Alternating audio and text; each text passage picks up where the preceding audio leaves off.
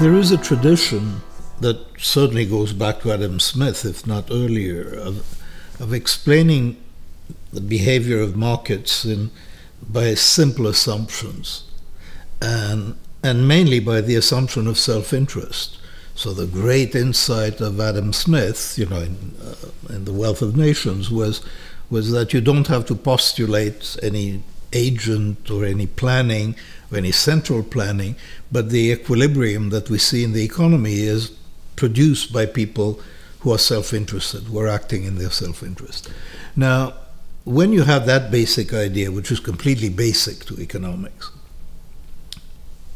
to make it work, that is, to make it generate precise predictions, you have to make assumptions about what people view as their self-interest, what they're trying to do, and you have to assume that whatever they're trying to do, they're doing well, because it's just much simpler to assume that whatever people are trying to do, they're not making mistakes.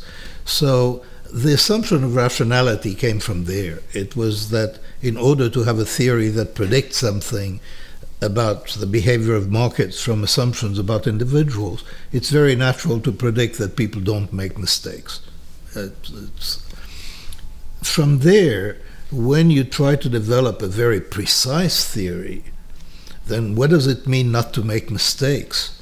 Then it begins, then the concept of full rationality develops, and it's a concept that's very non-intuitive. Basically, it means that people take everything into account and that all their beliefs are internally consistent and all their preferences are internally consistent. And this is simply because if you have decided that you are going to assume rationality, there is no obvious limit. Then there is a definition of rationality, and that's the way it goes. So the development makes perfect sense. You start from self-interest, you try to explain what self-interest is, and you end up with a rational agent.